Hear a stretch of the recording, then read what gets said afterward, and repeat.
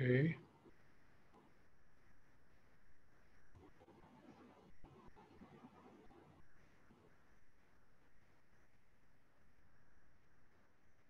Assalamu alaikum rahmatullahi wa barakatuh.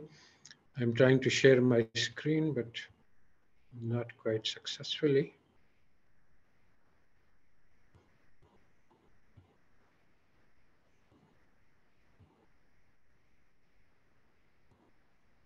Okay, I'm going to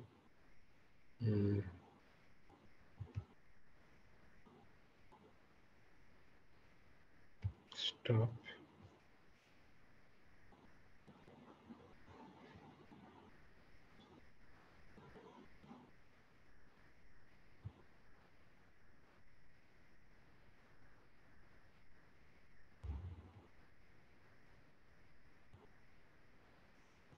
Okay, I think this will work. Can everybody see my screen now?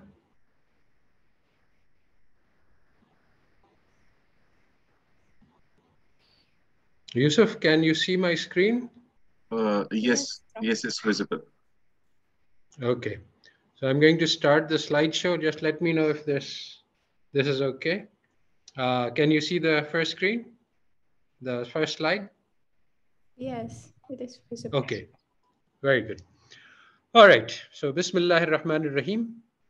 So this lecture, we will discuss the issue of needs, wants, and scarcity.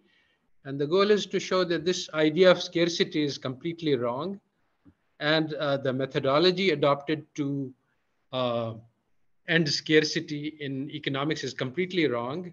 And Islam offers a completely different and unique approach to the subject.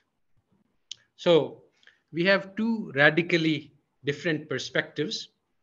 One is that the central economic problem is scarcity. There is not enough goods to satisfy all wants and needs. And so the solution is to produce more goods, and that is growth. As opposed to this, there is the point of view of degrowth, that growth is actually destroying the planet. We are exploiting the planet at a rate which is beyond sustainable, causing a lot of harm. And so we need to stop growing and actually reduce our standards of living so that we can survive and the flora and the fauna of the planet can survive. The climate crisis that is actually it's not a crisis, it's a catastrophe. Thousands of species have already been destroyed, and it seems like if we don't do things to change things, then the humanity itself will not be able to inhabit this planet if the temperature rises too far. So we need urgently to avert the climate crisis. And today, what I'm going to argue is that Islamic teachings are essential. They provide the foundation for a philosophy and an ideology, which is the only possible way to avert the climate crisis.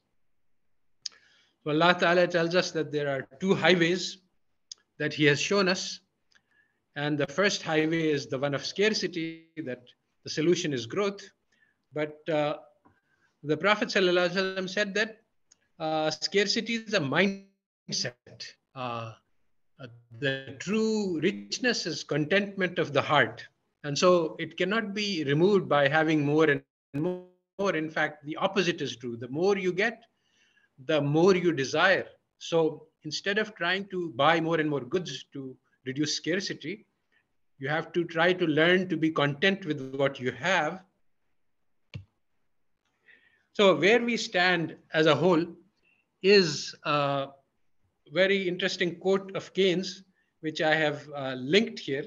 It is long, so I'm just going to summarize what it says.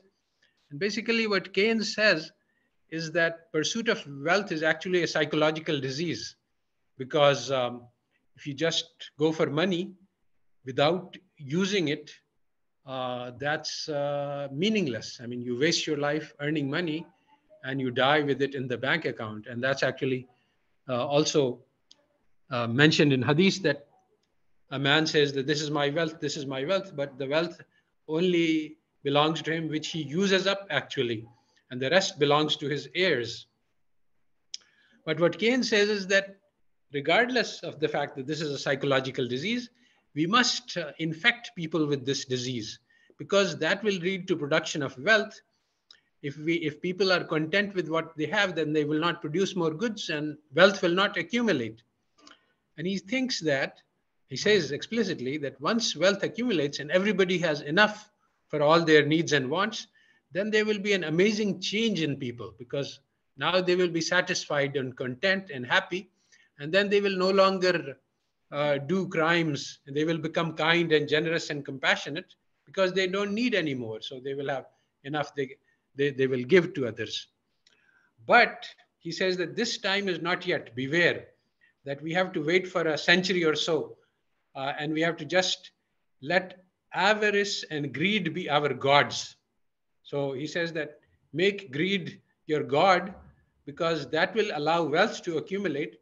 Once we have enough wealth, then we can stop this and we can afford to realize that greed is bad. So this is what Keynes said, and this is actually what the whole world is doing right now. If you look at all the world, the ministries of finance, the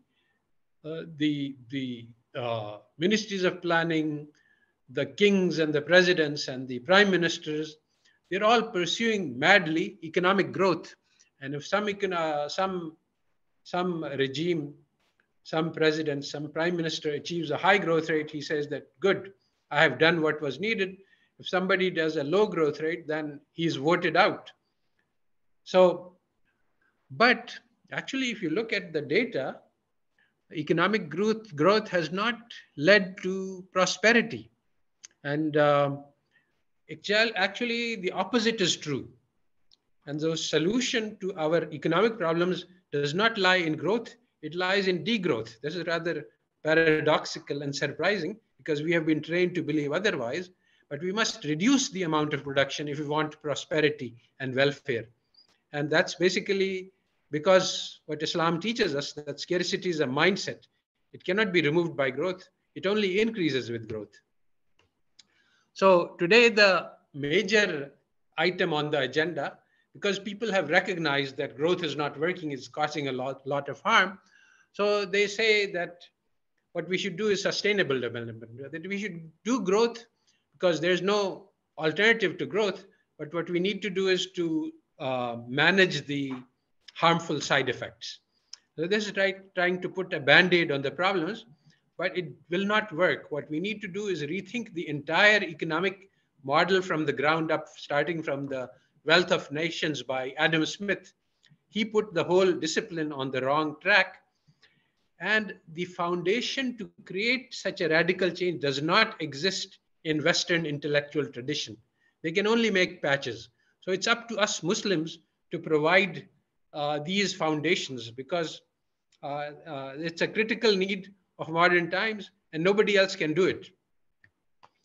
One thing to realize is that economics is a religion, and this is the religion which replaced Christianity.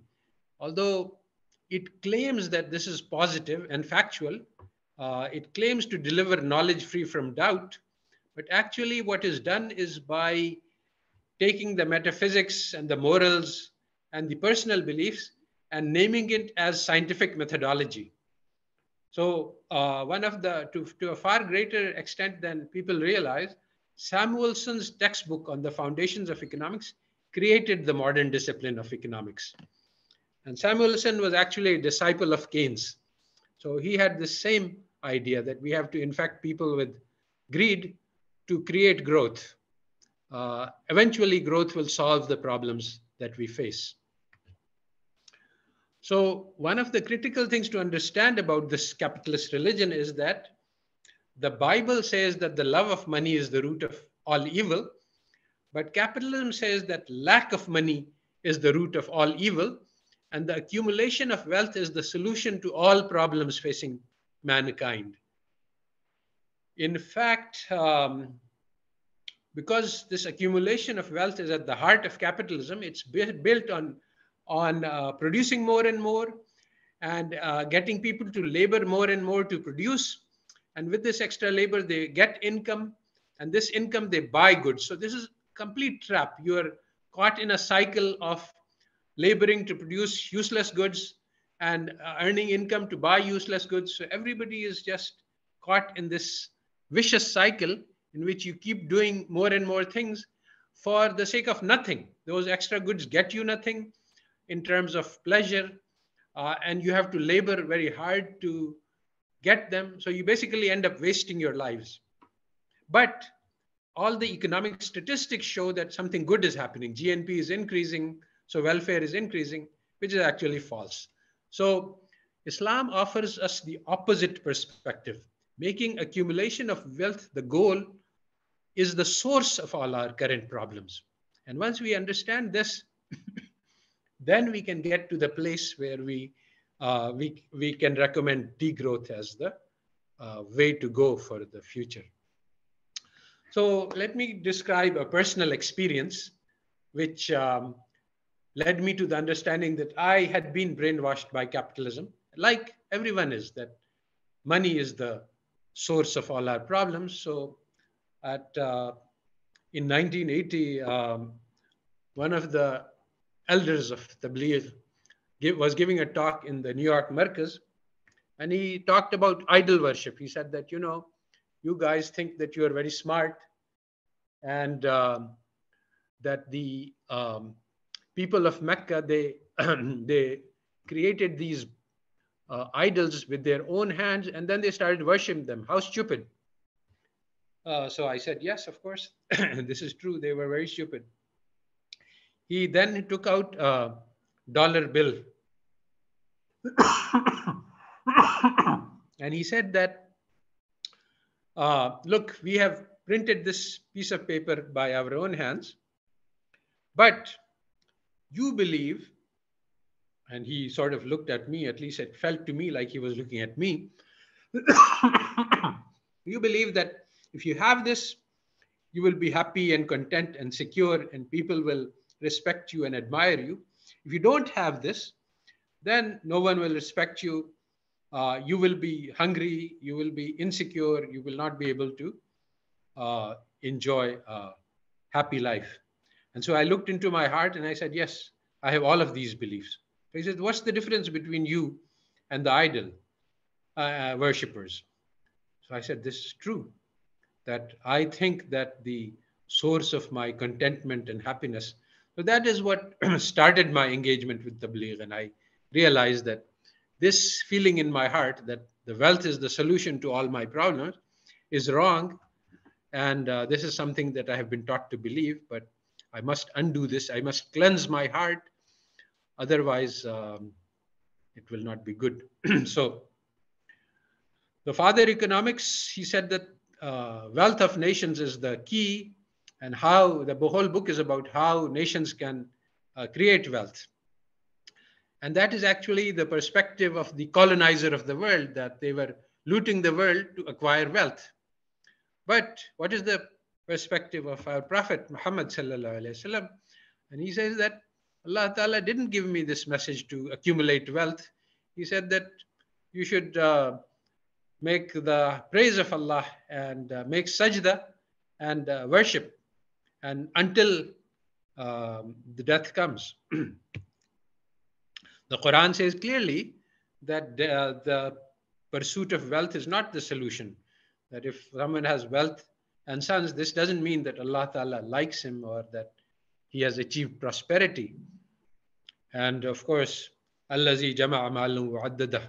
Allah Ta'ala gives the examples of Fir'aun and Qarun to show that power and wealth are not the desired goals to strive for.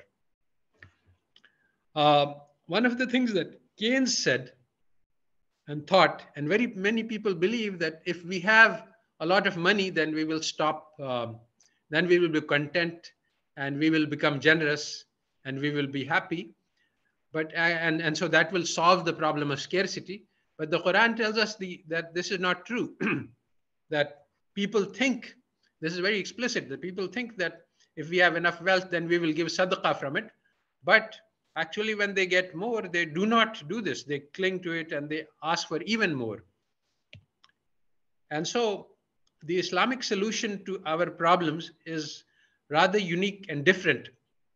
And it says that we should fulfill our needs, but we uh, should not go for our wants. Needs are rather broadly defined and they are limited, and so they can be fulfilled. Wants are unlimited and they expand upon fulfillment. So it's impossible to satisfy wants. So the goal that of economics, that we want to satisfy all needs and wants, this is impossible, and trying to satisfy wants creates unhappiness instead of unhappiness. So the Islamic solution to the problem that our wants are unlimited is to prohibit these wants. Learn to be content with what you have. And if you do that, you will get rich and fulfilling lives. So, to be a little bit clearer, needs are defined generously. Islam does not tell us for about rahbaniyat. It doesn't say that you should live in a cave and have minimal standards. It says, no, be comfortable, eat, drink, even wear your beautiful clothes. So we are allowed for needs, we are allowed for comforts, we are allowed for beautification, but no israf, no tabzir, no conspicuous consumption. This is the most important, that we buy things in order to make other people jealous of us, or we buy things because everybody else has them, so we want them too. Capitalism depends on this excess consumption. And we are all trained in capitalism. So all of us have bought things which we never used. We purchased them from the store and we put them somewhere thinking that we will use them. And eventually we threw them away without ever using them. So that's israf. So Allah Ta'ala teaches us that those who are preferring the life of the world, they will find hellfire.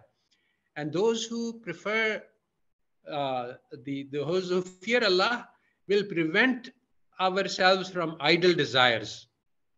So we are not supposed to pursue our wants. And that is part of the what we have to do to gain paradise. So pursuit of idle desires is prohibited in so many different verses that I could not gather them all. But some of the ones are, the one of the clear verses about Israf and Tabzir, that these are brothers of Shaiteen. And so that's very harsh condemnation of Israf and Tabzir. And there's a very interesting verse that, very interesting verse in the Quran, that because this world is meaningless, the pursuit, the gold and silver that we think is so important is just completely meaningless, completely useless. Allah Ta'ala says, I would have made these houses of the unbelievers of gold and silver. But the problem is that because Allah Ta'ala has put the love of Allah, of these things in our hearts, He said that everybody would have said, oh, who has seen the heaven? Let's enjoy gold and let's disbelieve so that we can get this gold and silver. Allah Ta'ala says this is only a temporary, short-lived enjoyment, and the real and permanent gain is in the akhirah.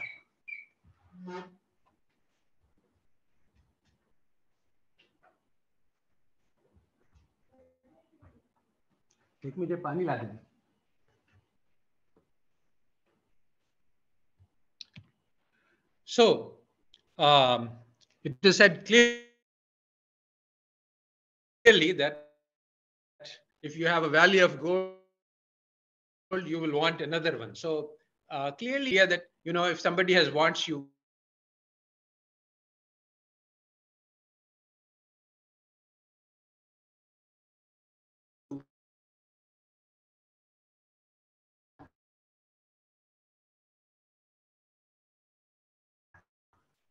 fulfill these wants. It doesn't lead to satisfaction. It doesn't lead to satiation.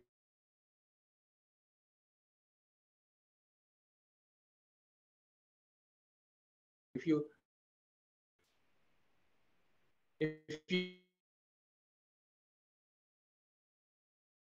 give so nothing having $1 million is not enough to create satisfaction. So basically, the economist idea, which is being currently pursued by the whole world, that the problem of scarcity can be solved by growth, is simply false, doesn't work. So one of the most important discoveries of the past few decades is the Easterlin paradox, which comes at the same issue, but instead of supporting it from the Quran, we use empirical evidence. So he finds that massive increases in wealth did not lead to increase in human welfare. If we take this seriously, then the whole of this discipline becomes completely destroyed. We have to just throw Adam Smith into the dustbin and rebuild economics. And this is what we need to do, rewrite the wealth of nations. And basically, is what Islam teaches us, the wealth of nations is the people, the human beings. They are the most important of the creation. One life is worth all of humanity. So that is where we have to focus our efforts if we follow an Islamic approach. As Gandhi said, there's enough for everyone's need, but not enough for everyone's greed. So if we pay attention to satisfaction of needs and prohibit fulfillment of desire, there would be no scarcity. Food supplies per capita have been rising over the past 2 centuries, for which we have data. They are more than enough to feed everyone on the planet. Even if you isolate continents and look at Africa, which is the worst in terms of food, the food supply per capita in Africa itself is enough to feed everyone in Africa. Today, the cosmetic industry of the world has enough revenue to end hunger on the planet. And the US defense budget is sufficient to provide for basic needs of all humans on the planet. So what this means is that what we have in terms of productive capacity is enough to provide for the needs of everyone on this planet. So there's no scarcity. But what is not recognized is the critical teaching of Islam, that there is a right in the wealth of the rich for the poor. And this is beyond zakat to whatever is necessary to provide for them. So this is the critical teaching of Islam, which is not understood, not recognized not acknowledged by economics, that anybody who has more than what he needs, some proportion of this wealth should be used to fulfill the needs of others. 2.5% is the minimum, but actually whatever is needed. And if this simple thing was implemented, and many people from secular grounds have recognized this, Piketty, for example, and many others, that what we need is a wealth tax. If we just say that, okay, you can have billions, but just make sure that to wipe out hunger on the planet, do your part. I mean, give them a proportion that, okay, the total needs of the hungry are so much. It's not too much. The figures slip my mind right now. It's something like $150 billion or something like that. Some trivial amount for the major players in the game. And so if we just say, okay, take the top 10 billionaires and ask them to pool money to wipe out hunger, they can do it. So the idea that scarcity is the problem is just a trap, is just a blindfold. It makes us look in the wrong direction. Instead of looking to the source, which is the greed and accumulation by the top, the wealthiest, and that's precisely where they don't want us to look. They say, okay, we don't have enough. Let's try to grow some more food and grow some more products. But when they do, all of that surplus ends up in the pockets of the already wealthy. So Eastern paradox, let me just go a little bit more into it, but details are available easily from the literature. What he did was he analyzed time series data. So he looked at the USA and other countries for which data was available. And he said that, life standards have increased so much that the average person lives like the princes used to live 100 years ago. But does this mean that the society has increased in happiness? He was surprised to find that the answer is no.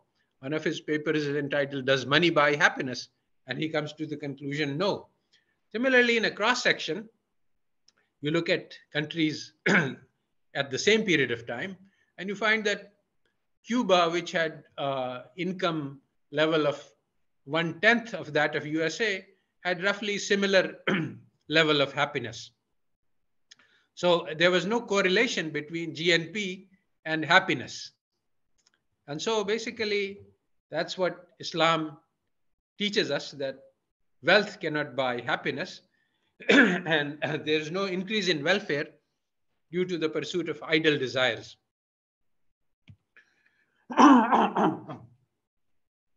It's useful to understand why the Easterlin paradox occurs.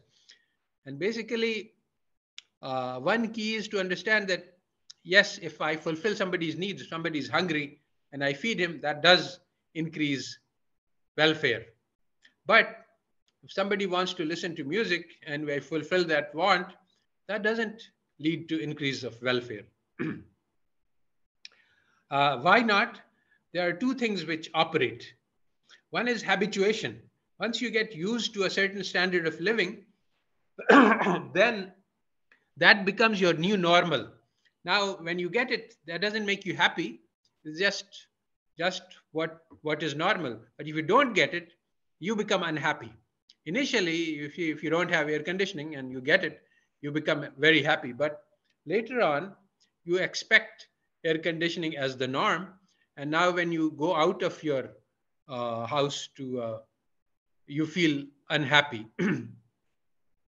So the other thing is relativity or social comparison.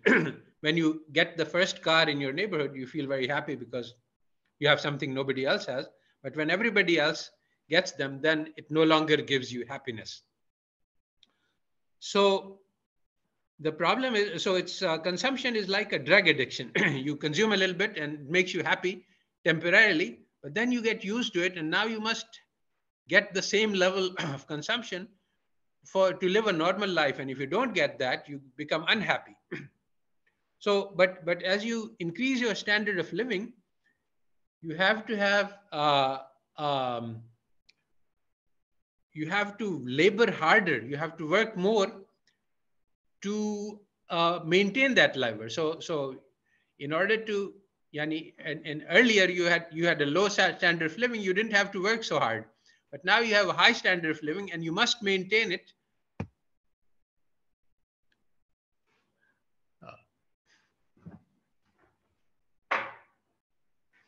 You must maintain it because if you don't, you will become extremely unhappy. So it's just like drug addiction. What Galbraith says is that the urgent wants, the thing we really need, must originate from within us. If they are created, they cannot be urgent. And there is no justification to manufacture goods to satisfy non-urgent needs, because what happens in an industrial society, he says, is that manufacture is far in excess of needs, and therefore it also manufactures the demand for this excess. So in technical terms in economics, consumption creates a negative externality. Yes, you get happy, but everybody else who sees you becomes unhappy because they don't have what you have. And so the value of this excess, it's a very strong negative thing. So actually, people who have studied it from completely secular grounds have said that people who have completely secular grounds, they have said that we should ban excess consumption. We should make sure that everybody has a simple standard of living, because if somebody tries to increase the standard of living, one person gets more, but thousands of people get unhappy. So it's a very strong negative externality. So now that's the theoretical foundation for degrowth. And I will go somewhat more into this a bit later. But now I want to study the history of capitalism, which was actually the period when this idea of growth started. Basically, we had static societies.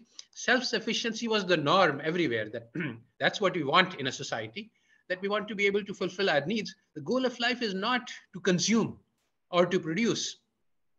The goal of life is to pursue higher achievements, like spirituality is but literary achievement, athletics, many other things, art, socialization, that's the most important, making friends. These are the goals of life, not the pursuit of wealth. So what happened? How did pursuit of wealth started? Looking at the history of this is very instructive, because this history is not displayed uh, in your textbooks, and it's not displayed in the common histories that we read of the European civilization, because those are very Eurocentric, and they display only the virtues of the European society. So it all got started with the triangular trade from 1600 to 1800, where basically guns and manufactures were sent from Europe to Africa, and slaves were purchased in Africa and transported across to the Americas. This was called the Middle Passage, and it's one of the most horrifying pieces of history in all of recorded history. Agricultural products produced by these slaves were shipped to Europe. It's an interesting footnote that part of the reason for the development was that strong Islamic empires blocked European access to Asia.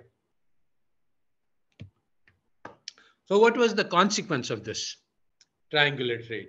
The Europeans became very wealthy, but African societies were destroyed. Lots of African kingdoms, cultures, nations, they no longer exist.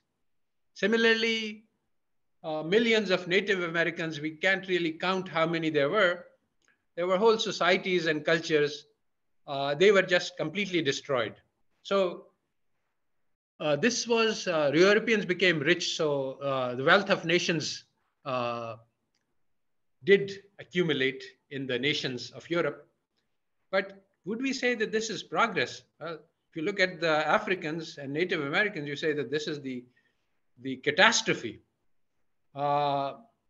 Maybe if you think of it from Adam Smithian perspective, then you could call it progress, although we are going to question that a little bit later. But let's take that for the moment, that, okay, pursuit of the Europeans' progress.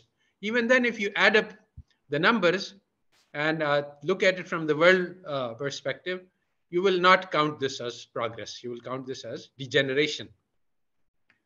So what does the Quran teaches us about this matter? So is it progress to increase your wealth by destroying societies and killing millions and enslaving millions? Well, I think any human being would answer the same way, but Allah Ta'ala specifically says, "La yughurrannaka taqallubul lazina kafaru fil bilad." So we should not be deceived by, the pride and pomposity and the glory that that European wealth brings to them. This is only a temporary gain, and in the Akhirah they will be punished for what they did. Now let's look a little bit more closely at the question, was this progress for Europeans? Well, those who have studied it said that this act, the horrible and inhuman acts that were done to Africans, killing millions and enslaving millions, had a very bad effect on the colonizer. It basically dehumanized them. They had to believe that these human beings are not human, and otherwise they wouldn't be able to sleep. But they were aware. Every nafs knows what it does. They were aware that this is a rationalization. So they had to actually deaden their hearts to the pain of others. But what happens when you deaden your heart to the pain of others is that your heart really becomes dead and you are unable to feel pleasure also. And this happened to the society as a whole, that because of uh, failure to feel the pain of other human beings, uh, the hearts of the colonizers became deeply damaged. So, uh, to avoid this and actually to overcome the loss that came from losing Christianity, the myth of progress was manufactured. Uh, the Europeans defined progress as accumulation of wealth, not as becoming better people. And this is part of the religion of economics, that if we have more money, then we are better off and we are progressing. And so when you use this metric, then you see that there has been a lot of progress in Europe.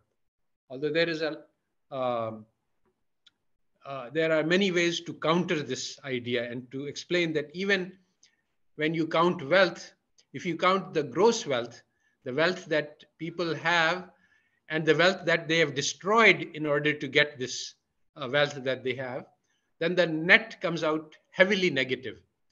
What has been destroyed to produce this wealth is much larger than the wealth that has been produced. But anyway, the myth of progress is very strongly rooted in the Eurocentric tradition, and we have also come to believe in it. And this is critical. If we want to decolonize our minds, we need to learn that Europeans did not make progress. And this is hard to do because we have spent years and years of our lives learning to believe that this is progress, what Europeans have been doing. But for a Muslim, it's very easy to understand that this is not progress because there is a very clear and simple and explicit hadith that the best of times is my time, and then after that, and then after that. So it's obvious that the Prophet ﷺ lived in the best of times, and there was not much wealth there. And so wealth is not the criteria of progress, and nobody can ever achieve the level of goodness that was present at the time of the Prophet and at the time of the Khulafai Rashidin. So we can say that uh, there has been no progress. It has been up and down, but progress cannot be. The Quran says that uh, the best of the people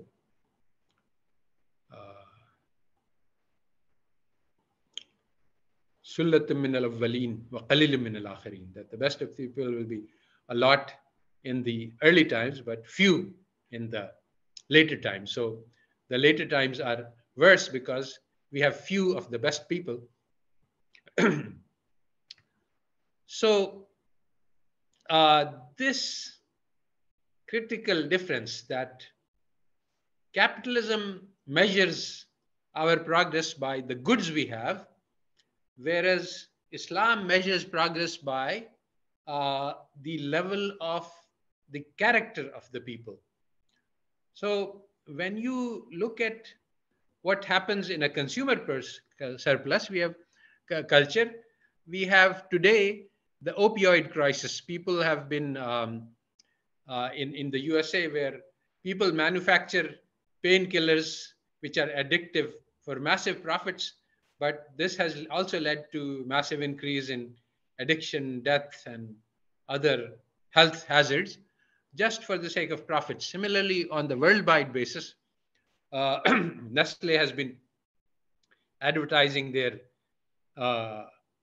milk powdered formula knowing that this will lead to millions of deaths. So just like the slave trade, this thing is going on today. Iraq and Libya and Syria have been destroyed for the sake of corporate profits. And this is known and acknowledged. So this idea that profits is the goal leads to tremendous damage. And it's a false accounting where you count the money, but you don't count the number of people killed to make this money, that leads to the illusion that we are making progress. So Islam gives us a lot of tools to counter this consumer culture. Allah Ta'ala tells us that yes, the things of this world have been made desirable. Our hearts are attracted to them. But Allah Ta'ala has the best things. And this is actually because the life of this world is a test. If we did not have these desires, there would be no test. We would be like angels, and we would not feel attracted to these things. So this attraction is a necessary part of the test. But Allah Ta'ala tells us that there are two paths, that we have shown them the two highways, and we have shown them the path, and they can choose to be grateful or they can choose to be kafur. So let whoever wants to, let them choose the path to Allah. So the strategy that we need to follow is that we must not prefer the worldly life, and we must prefer the akhirah, because akhirah is infinite. The worldly life is just a moment. And we must choose the akhirah, the success of the akhirah, over the success of this world. We must recognize that the pleasure of this world is an illusion. It seems like a lot, but even those who get these pleasures, they get momentary satisfaction, and then they find that it turns to dust, just like the example. I myself remember that I thought that getting a degree from MIT would be the final success and I would have succeeded. But after I got it, I realized that, oh, a bachelor's is nothing and I have to get a master's, and then master's and then PhD. At every stage, I was thinking that once I do that, I will be the king of the world. But after accomplishing it, I said, oh, this is nothing. This is just the start. So it's like this world is an illusion. Alhaakumut takasuru hatta zurtumul maqabir. We just keep thinking a little bit more and I will succeed. And then when you get that little bit more, you find that it is not success. It is just temporary and partial. So this is the way with all worldly accomplishments. When you don't have it, it looks very attractive. When you have it, it turns to dust. And Allah Ta'ala teaches us that this life is short and temporary. Be in this world like a stranger or wayfarer. So now you see, Islamic economics is not a theory in the books. If we want to implement Islamic economics, we have to start with our lives. We have to be Islamic economics, which means implementing these things in our lives. So in the evening, don't expect to think that this life is temporary. And so don't work hard for it. Instead, work hard for the akhirah. And one of the key strategies for cleansing our hearts of the love of this dunya is to spend what we love the most. Today, we don't love the consumer goods as much as we love our screen time. So what this is saying that sacrifice that and learn to read the Quran and do zikr and ibadah. And this comes as very, very hard to the nafs. So there are strategies which our elders have recommended that, okay, don't say that, okay, from now on, I take an oath never to watch TV again, because you won't be able to do it. So instead, calculate that, okay, I watch 6 hours or I spend 6 hours on pleasure. So how much of that can you give up? Maybe you can say that, okay, I I can do with 5, and I will make 1 hour and use it for ibadah. Then again, there's a lot of different types of ibadah. You can even watch videos of Abdul Hakim Murad and other leaders. So you can be nice to your nafs, because if you are too harsh on it, it will rebel, and it is very strong. You have fed it so much that it is so powerful that you cannot resist it. So you have to trick it. You have to go slow and spend a little bit, enough that it, and make it agreeable. So choose among the worships the easy ones, and reduce it gradually, and make sure that you take steps that you can maintain, instead of taking a big step and then coming back. So one of the things that we need to learn is that Allah Ta'ala tells us that one life is worth the entire humanity. So this is just in potential. So learn how we can live so that our life is worth equivalent to all of humanity in the eyes of Allah. We should understand that we are not like that right now, but it is possible for us to achieve that goal, because Allah Ta'ala has said that this potential lies within all of us. So how can we live so that we become precious in the eyes of Allah? Allah Ta'ala says that we have created the man in the best of forms. It means that man can be higher than the angels. He can be made sajda to by the angels, but he can also be the worst of the beasts. So make a self-evaluation. Where do you stand in this continuum? Are we worse than beasts, or are we higher than angels? Most people are somewhere in the middle. There is 3 stages of progress. Nafs ammara, which is exactly Homo economicus, by the way. Nafs ammara is exactly Homo economics, and economic theory is the theory of Homo economicus, or nafs ammara. Most of us are beyond that. Even within the West, even the atheists, they are more like nafs lawwama. Although I think there was a survey which showed that about 10% people have become nafs ammara. It used to be less, but now, because of the preaching of economic theory all over the world, you see a lot of nafs ammara, like even 10%. But most people are somewhere in the middle in nafs lawwama. So we have to think about how we can move from nafs lawwama to nafs mutmainnah. And the goal of a society is to provide a nurturing environment for spiritual progress. And this is very different from the goal of an economic society of Adam Smith to accumulate wealth.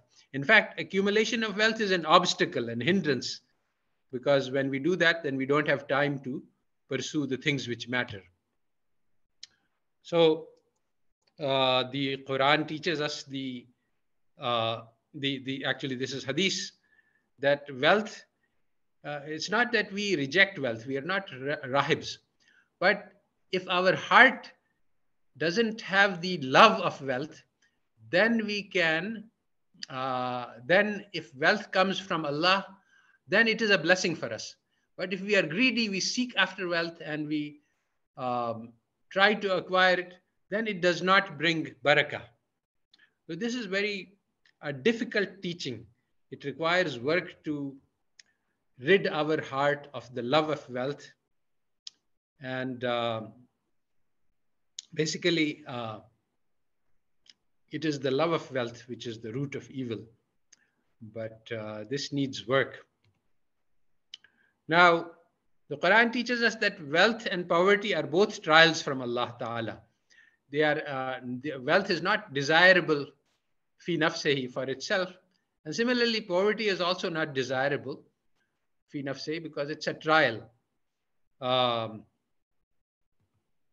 So how can we succeed in the trial by wealth? If we use the wealth, first of all, if we acquire wealth by halal means instead of haram means, not by colonization.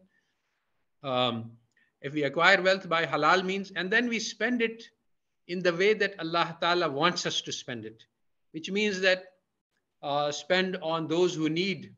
And if I have more than what I need, then I should be spending it on needs of others rather than my own wants. Capitalism teaches us precisely the opposite lesson. When you have more than what you need, spend on your own wants, increase your own wants. So we see the effects of this message everywhere. In Pakistan, for example, when I was growing up, it would have been impossible to spend 1,000 rupees on a meal, even inflation adjusted, because just there was nothing like that available. But today, you can spend 10,000, 20,000 on eating a meal in a fine restaurant, because as people acquire money, they are also given consumption opportunities. You can buy $50,000 handbags when uh, $1 will feed a person, and you could have fed 50,000 hungry, malnourished children. But capitalism says, no, don't worry about that. You won't have any information about that. Just buy your handbag. So Allah Ta'ala says that we should use our wealth to purchase the Jannah. Now, if you once you understand Eastern paradox that consumption doesn't buy us happiness, then secular economists, not economists, but happiness theorists, turn to the study of what actually does lead to long-run happiness. And they came up with very old answers. Basically, it's two things: character and social relationships. This is secular. Otherwise, from an Islamic point of view, it's really our relationship with God, which is central. But from the secular perspective, character depends on certain traits like gratitude, contentment, trust, which we have mentioned, and social relationships, loving and being loved. A believer loves and he is loved. So these are the basis for long-term happiness. Capitalism actually destroys these bases because it promotes hedonism, and it promotes the illusion that happiness comes from consumption. This is what's written in all economics textbooks. But actually, the family is the primary source of happiness for most people. And this has been destroyed in the West. More than 50% of the children born today in the West are born to single mothers. This is unfortunately, this culture of individualism and hedonism is spreading rapidly to the Islamic countries, and there is no awareness. I mean, people are fighting all sorts of battles in the Islamic world, but the main battle to be fought is to protect and preserve the family and the community, and to build social relationships. I have a previous lecture, lecture 6, on this. So how can we fail in the trial by wealth? Well, if we puff up with pride and we think that this is because of I did it, then we can, and then we use this wealth to oppress others. That is when wealth becomes a source, a curse for us, not a blessing. And so one of the major problems that we face today is that because of shock and awe of West, we are following them in all directions without thinking that this following is against the message of the Quran. And so to undo this shock and awe, we just need to look at the true history of European colonization. Anyone who reads this true history will simply realize that this is not a path we should follow. They are not a people that we should respect. So I'm going to go over this very quickly because time is up, but there is this book, King Leopold's Ghost, which documents the most horrible crimes committed in human history, where it's so horrifying that there is a movie about this and a book, but only people with very strong stomachs and hearts would be advised to read this. It's just too horrible. Then there is the slavery in the Middle Patches, where millions and millions of Africans were transported from the coasts of Africa to the coasts of the Americas. And this was enormously the conditions of these voyages are just uh, unmentionable. And this is now coming out, and there are uh, books and articles and documents. But this is very, very, again, these are books that are so gruesome, so horrifying that it's hard to read for anyone who has a heart. This history of the British Empire by Elkins shows that although they pretended to be fair and just, they used an enormous amount of violence to protect and preserve their empire, and they left a legacy of violence. They were so routine in using this violence that this became the pattern in the colonies afterwards as well. You can't find any example of the kind of violence that has been done in Islamic history. We didn't. Any killing is there, but torturing and doing it ruthlessly and enjoying this is simply not available, except in the colonial history where they treated human beings like animals and beasts. And this has led to what Elkins says is that the current violence that we see around the world is just a legacy of the British Empire, because they did it everywhere. So everyone else learned that this is how we should behave. The Opium Wars is related to the economics. China was a self-sufficient economy. They didn't want any goods. But the British wanted a lot of Chinese goods, and they had to pay in silver, which they couldn't afford. So what they did was they did war, made China forbade the sales of opium. So they made war on China in order to allow the trading of opium, and created a massive addict population within China, which didn't exist.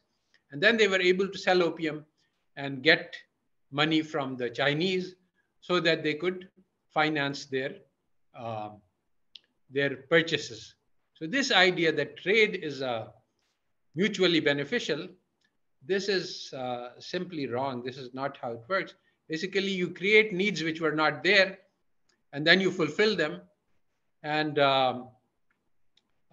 this just leads to a cycle of violence and useless production and useless consumption. British colonialism killed millions in India. There are so many gruesome stories. One of them is that they forced the farmers in Bengal to produce export crops so that they could purchase them, and they prevented them from producing food which they would use to eat. And as a result, millions of people died in the Bengal famine, which was created by the British. And then they set up a commission of inquiry to ask how it happened. And this commission found that absolved the British of the blame.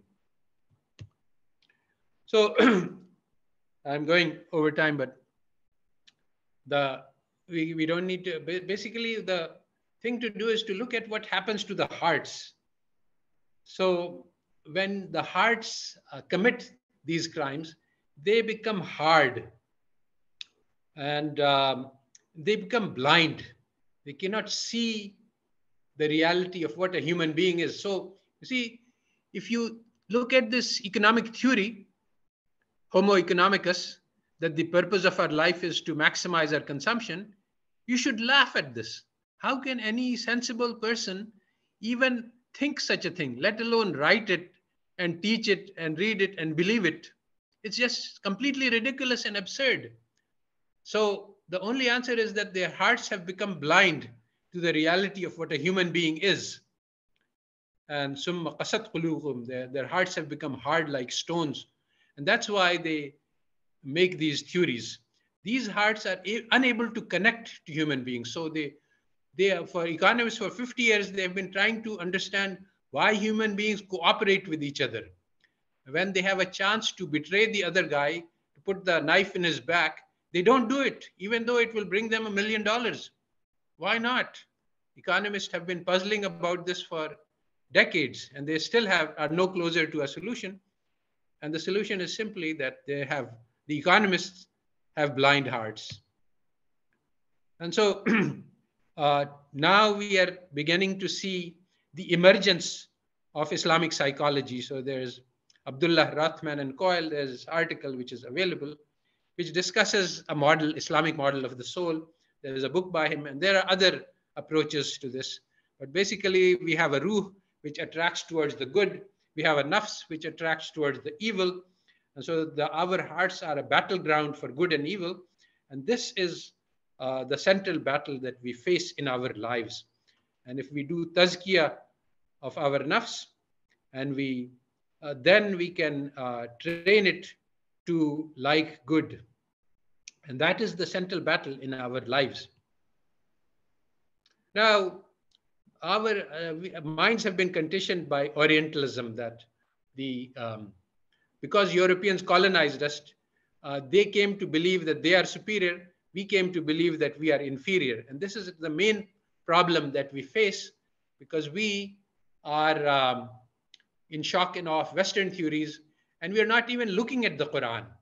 So very strangely, when I was preparing for this lecture, I was looking at some articles by Islamic economists, and these people are just saying that, yes, growth is good, utility maximization good, Quran has no objections to pursuit of pleasure of the nafs. It says that we love the shahwatum min an-nisa, so obviously Islam has no objections to pursuit of pleasure. All sort of ridiculous things which the thing is not that the West is saying them. West has to say them because they reject the akhirah. The strange thing is that Muslim economists are right now in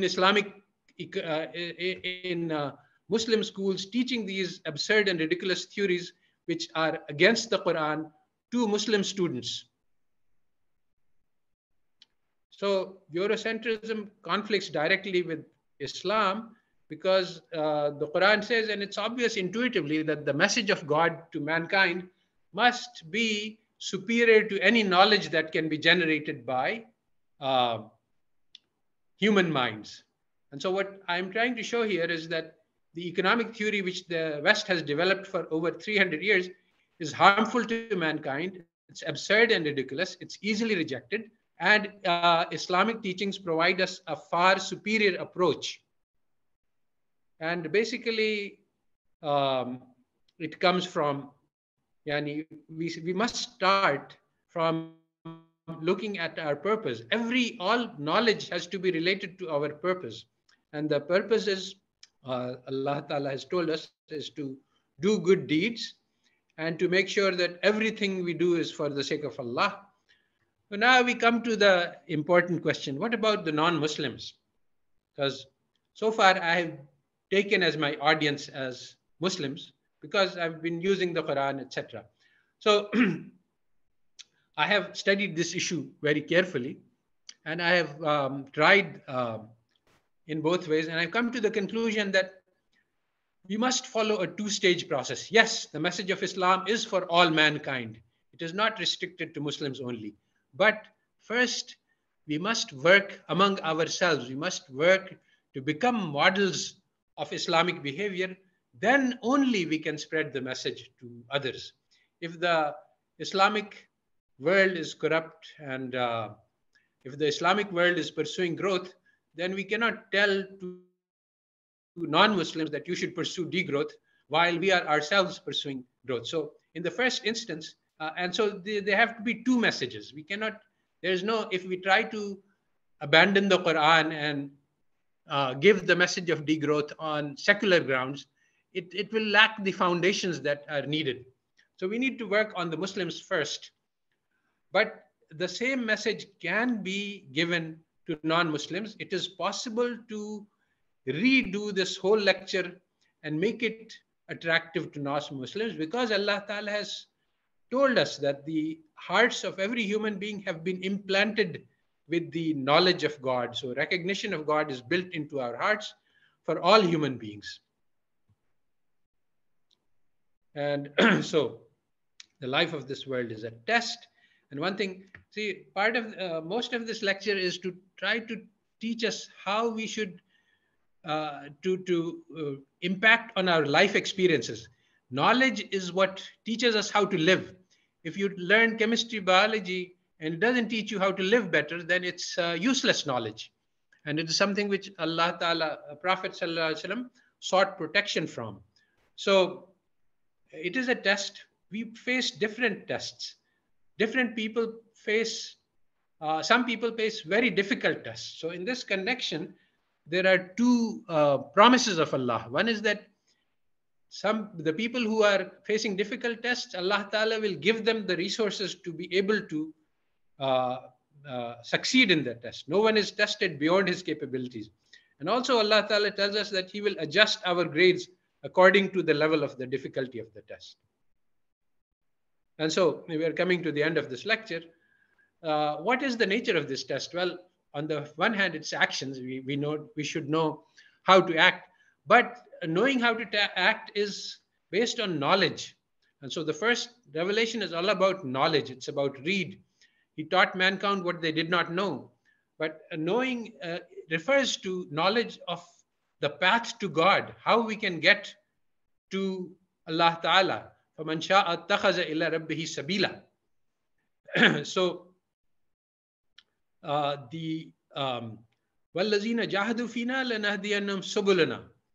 So when the angels complained about how man will do fitna and fasad, the answer was that Adam alayhi salam will have knowledge, and that is knowledge will make him superior. So it's all about knowledge. We have to acquire knowledge. The problem with us today is that our brains have been washed, and we have been filled these brains with wrong types of Eurocentric knowledge. There are several levels of knowledge, and Rajab Shanturk has very good lectures on the Islamic theories of knowledge, which are multi-leveled. In Western theory, there is just good and bad. There's just true and false. This binary theory is completely inadequate for a realistic conception of human knowledge. And so we need to look at our heritage to learn knowledge, and that is part of this knowledge is an Islamic approach to economics. So I've come to the end of my lecture, and all right, so I think that we are ready for some questions. All right. So yes, somebody has asked in the chat about how to get the slides. Well, basically the website for the course, which I have given the link to earlier, will contain the slides for the lecture eventually. I will put them up soon. Even in this slide, there was a link to the slides. In fact, I think I can put it up. I have the link. So please raise hand and ask any questions. What was this lecture? Needs, wants, and scarcity. Yes. So this is the link for the slides which I've just put on. All right. So are there any questions by anybody? Actually, there are several questions in the chat box, Prof. All right. Can you yes. ask me? What kind of mindset for entrepreneurs with creating products so we don't intentionally create ones? That is first. The mindset for entrepreneurs. Yes. Actually, entrepreneurship is a very important part of Islam because Hadith emphasizes that, and this is actually relevant to a very important issue, that the idea that is put into our minds is that we should become job seekers. But every job seeker is actually part of the capitalist web. So we should be looking for ways to escape this web and to create our own living and to create our own business, so that and this business should be based on well, there are many approaches to this, but we should learn, in view of the approaching climate catastrophe, we should learn to create communities, agrarian communities, which grow their own food and uh, energy, and basically attempt to be as self-sufficient as possible with minimal amount of trades and minimal amount of market. So Recep Şentürk is the name of the Turkish scholar who will implement the Islamic ideology. Islamic ideology, we will implement it, you and I. Allah Ta'ala has not given us priests who will be uh, leaders, but actually it puts the responsibility for the deen on the shoulders of every single person. Yes, Islamic sustainable development, that's when you talk about sustainable development, you're saying that we're going to do growth, but we're going to try to make sure that the growth is self-sustaining, so it doesn't do climatic damage. So this kind of approach can work and it can fail. And yes, of course, the recording will be put on the website for the course eventually, probably tomorrow or day after.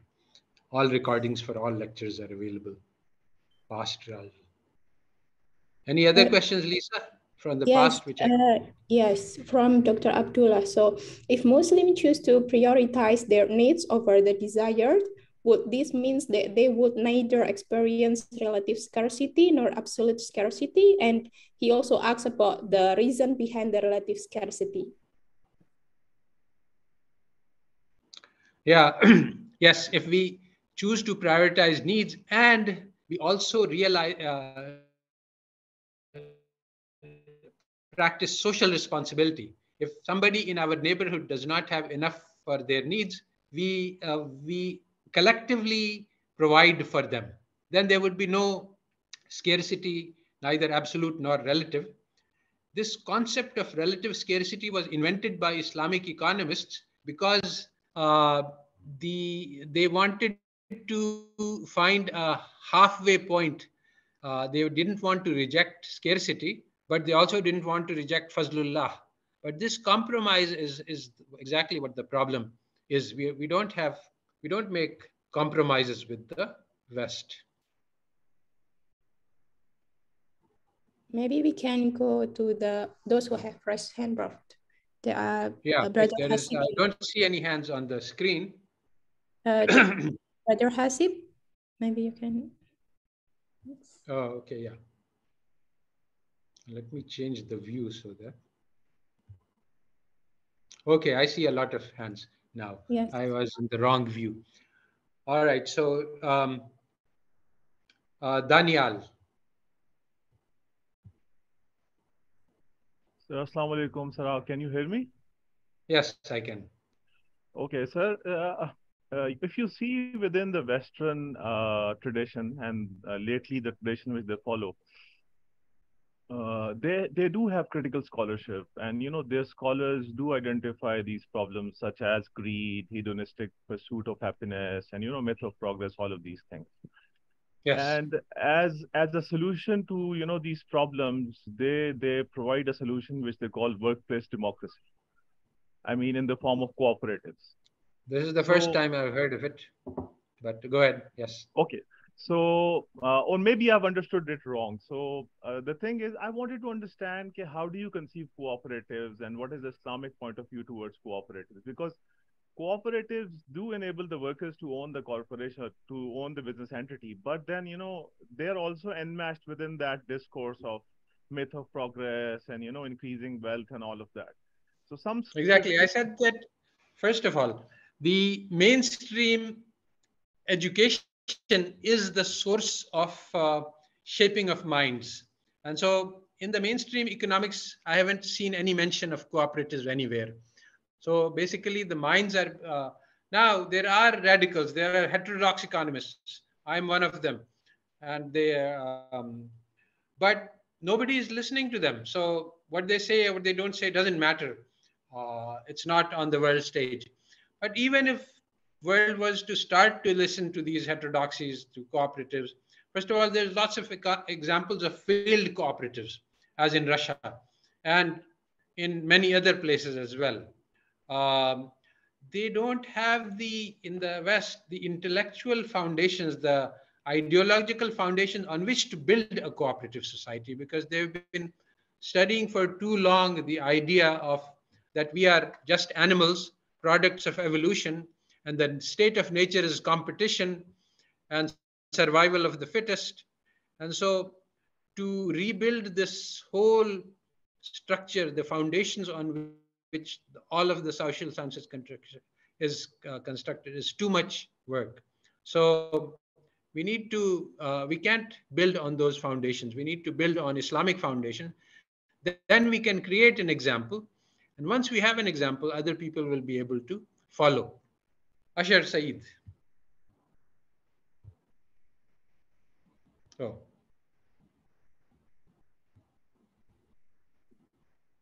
Yes. Assalamualaikum. Walaikum assalam. So my question is that I'm a homeschooling mother, and I'm trying to come up with a curriculum for children, which is like we talked about, ilm nafi, which helps children in gaining knowledge, which is actually beneficial knowledge. So I'm working on different aspects like the Sira and Allama Iqbal and the world history, things that make sense, things that benefit. So Islamic economics is one of my, it has been on my mind for very long, and I'm trying to come up with because and right now I'm looking at the mainstream books. For example, if you look at the O-levels business studies book or the A-levels psychology book, I've been going through this. I know students who are studying this, so they all focus on, even a book on psychology, A-level psychology, will only focus on the psychological behavior of consumers and how to enhance motivation in order for workers to work efficiently for a capitalist society.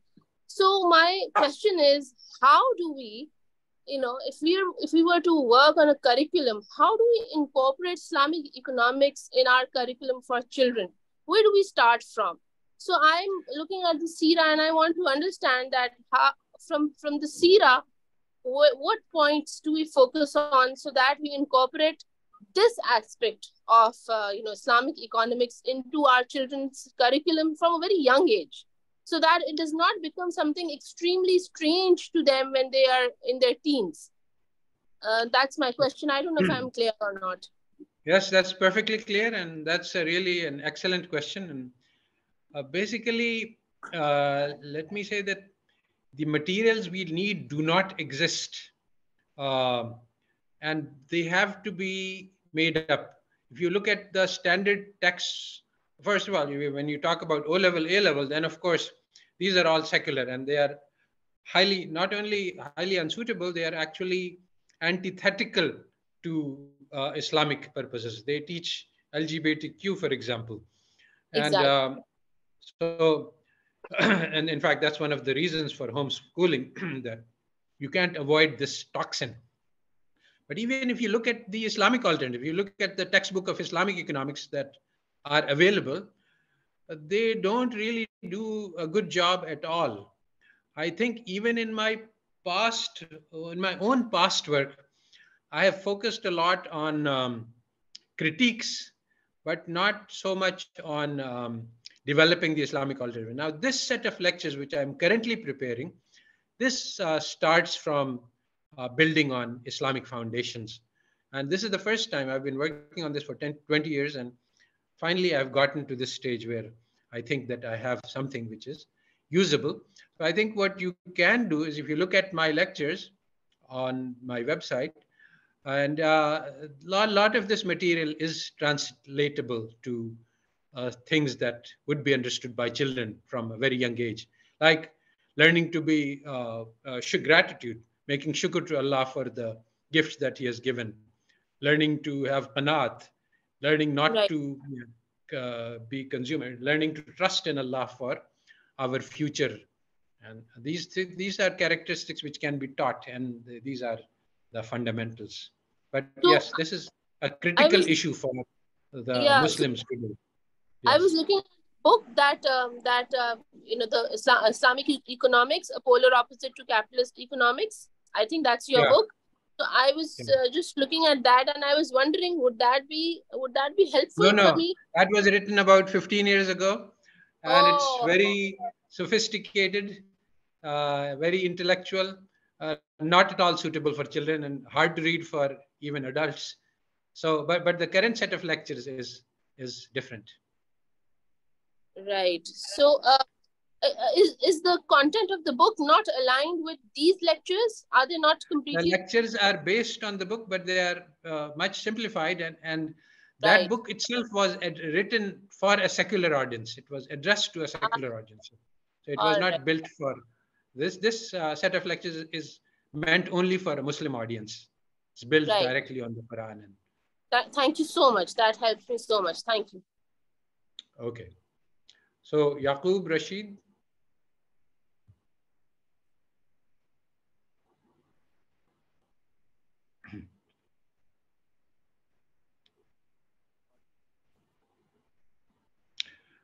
Yes, Audible? yes, I can hear you. Actually, I want to ask you a question. That what I have learned from this lecture today, actually strongly agree with this thing. But what I felt is like this all the counter philosophical argument against the capitalist society or the capitalist economic system. But what I feel is the need of an hour is not to give a counter philosophical argument, or rather than to build a models like we have in capitalist economics or mainstream economics, which we are currently studying. Like we have mathematical, we have descriptive modeling there. The need of an hour should be like our approach should be more like aligned towards this path, so that like the earlier question asked by some sister, so that we can formulate simpler textbooks, like we are just studying from standard 11 standard 12, so we can develop that form of modeling approach, like we have microeconomics macroeconomics, so we could align with this mainstream argument. Well, I think that trying to align is has been the problem, because we cannot align. For us, there is no micro and there is no macro. Economics is at the mesoeconomics. The community level is the most important for Islamic economics.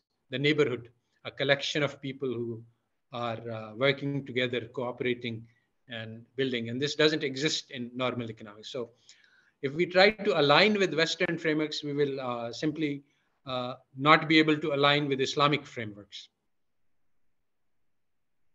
So, Osama?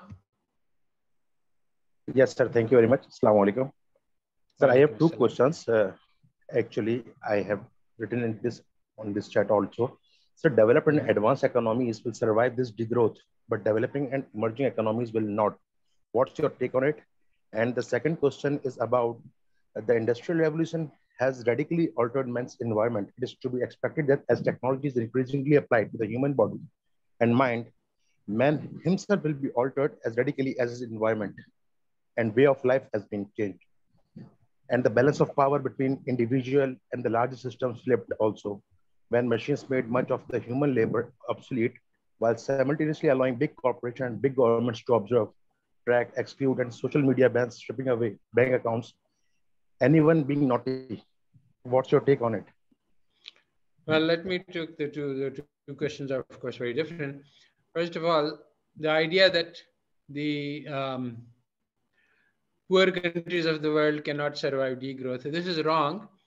Basically, if you look at how Russia and China developed, you see growth is indiscriminate. It says that, okay, if you increase the number of cars you manufacture, then that is growth. But what Russia and China did was that they industrialized, but the living. They were still driving bicycles. They were not importing luxury. Lifestyle simple, and we need to make sure that we have a technology which is sufficient for defense. And that's exactly what was done by Russia. They channeled all their productivity capacity into essential items, which part of which was defense, but also other things. So basically, make sure that you have the hydroponics needed to feed everybody. Invest in agriculture so that there is enough food for everybody. Invest in the medical sector. So, but there's a huge amount of waste which is done, and that waste can be curtailed, and it might look like growth is not going on because if you look at the GNP statistics, your consumer goods will become less. You will produce simpler things, easier things, and less things which are of less value on the market, and so the price will be less. But you will satisfy the needs of everybody, and so as long as you satisfy the needs of everybody, um, the fact that the rich people cannot consume their luxury products will actually be of great benefit to society.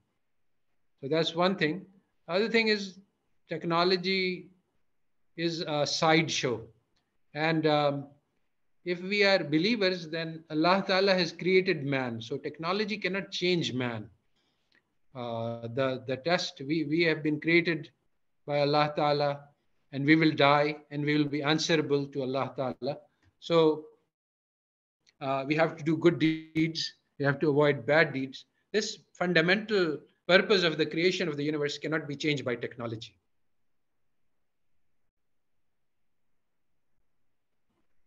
All right, so I think that let's go to Zishan Aziz.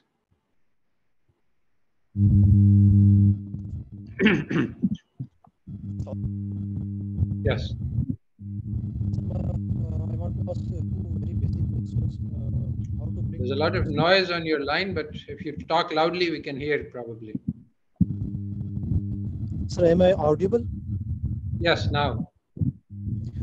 I have two very basic questions. One is how to bring rise to Islamic system.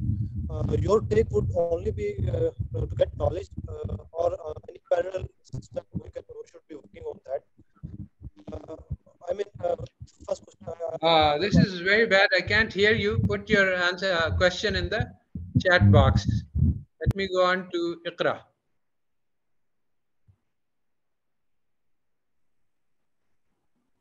Assalamu alaikum, Sheikh. Firstly, I would like to thank you for putting this lecture out in very easy to understand terms. And secondly, it was nice to see, or rather hear, the references to my teachers, Dr. Timothy Winter, Sheikh Abdul Hakim Murad, and Dr. Abdullah Rothman. So it was nice to hear that from you. My question, I think, is just me reflecting on the lesson today.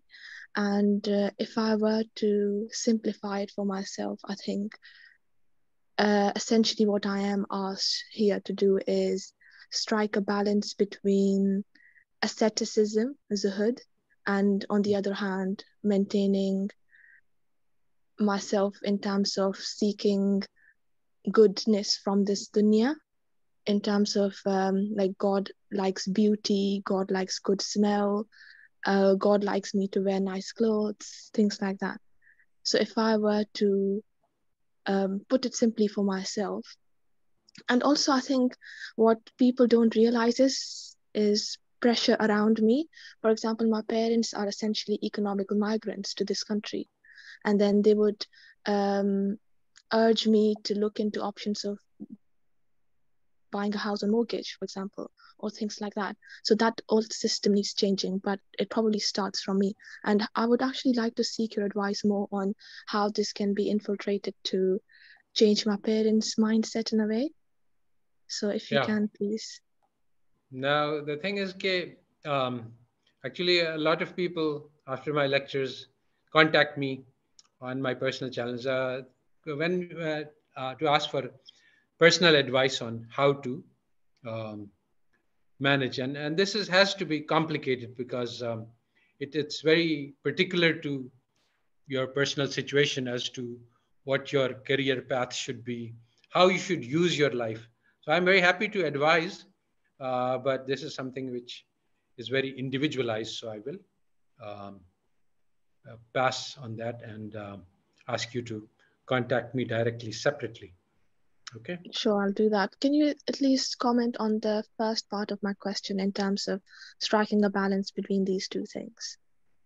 Yeah, normally, you see, if I look at myself, we are so heavily imbalanced on the side of, preferring this life of this world to that of the akhirah, that this is not a big issue. I mean, if I'm spending uh, uh, 8 hours on pursuit of worldly pleasures and 1 hour on my deen, then I should work for reducing worldly pursuit to 7 hours and increase my deen to 2 hours.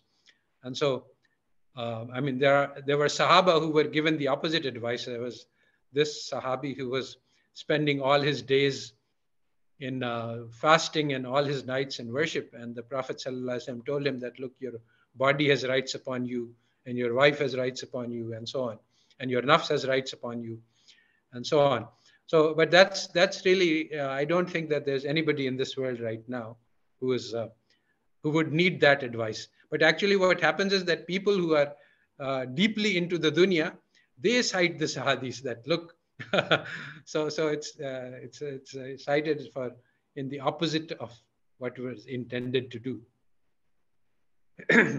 That's very insightful. Thank you. Jazakallah khair. Okay. People are asking practical questions about how to implement this system. I was, there are a couple of things. The lecture 6 was about precisely this issue, that how do we go about loosening the grip of capitalism upon us, and how do we create an Islamic system. And lecture 7 was addressed on the current economic problems of Pakistan and how we can solve them. So if you want to look at practical applications of these ideas, go back and look at lectures 6 and 7. All right, Hasib Mujtaba.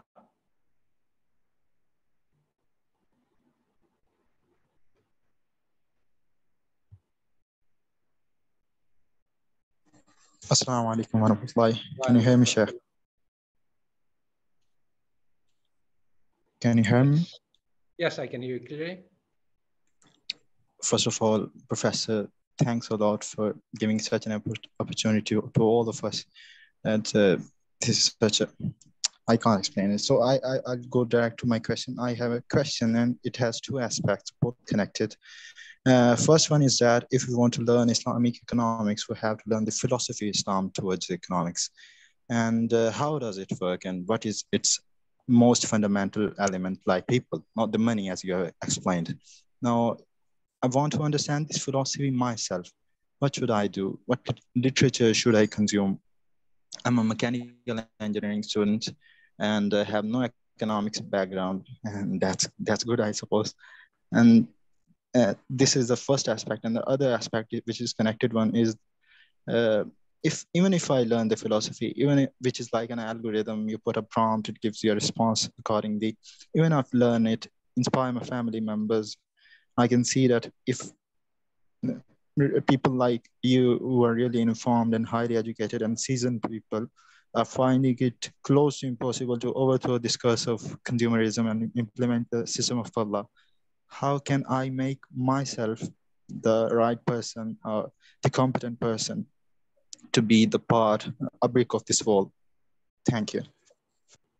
Well, I think that I have tried to answer these questions very specifically in my lectures. So I think if you just go through my lectures, and as you said, not knowing economics is an advantage, not a disadvantage, because economics actually gives you wrong ideas, and then you have to first get rid of them, and then you can understand. But if you don't have any economics, you have not been brainwashed, and so you'll be able to understand more easily. So if this is the 8th lecture, if you just go through the lectures, there's a lot of material in here. In this material also, there's a lot of references, and many of this is very condensed. And in the lectures, I give pointers that if you want to read more about this, go to this source, read this book, watch this video, etc. So there is the even though the lectures themselves are only 8, if you just follow up the references, there is a huge amount of material. So if you want to study, this will be enough to just go through the lectures in sequence, which are all available conveniently, easily on the website. Okay, so I think that we have gone over the time, and I don't see any more hands. And if there is any more, one more question, I can take it. But if you have somebody in chat, you can write something. Or Daniel, okay. Okay, let this be the last question. By the way, I see in the chat people talking about the IMF and etc. So I've answered all of those questions. Yani. I have discussed about power and what we can, how we should respond to that. Just go through the past lectures, you will find the answers. Okay, Daniel.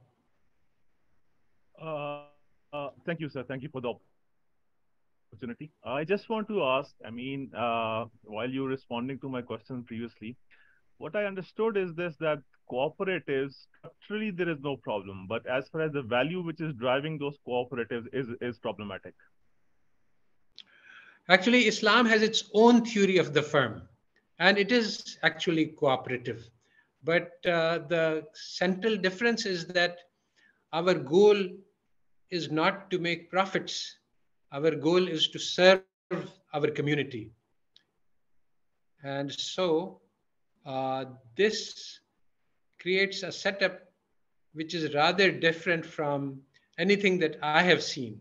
So our bottom line is how much service did we provide to the community, and the earning we make is only what is needed to provide this service. I mean, if we don't make any earnings, then we won't be able to continue this task for long.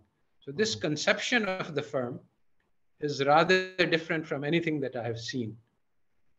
So I'm sorry, sir. Can you provide some resources or provide some links to those resources through which I can understand what is the Islamic theory of a firm? It's available in my works. If you look at my articles, I have discussed this in a number of different places. Oh, okay, okay. Thank you, sir. Thank you, sir. Thank you very much. Jazakallah. Okay, I think that we will call it quits at this point. There are many places where you can ask questions. There's my website, of course, in which I have normally post most of these lectures, and you can put a question in there. My contact information is easily available. Anybody who's on my mailing list has my email, and you can ask me directly via email. So let's stop here. And Subhana Rabbika Rabbil Izzati Amma Yasifun wa Salamun al Mursaleen Alhamdulillahi Rabbil Alameen. Okay, so we can end recording here.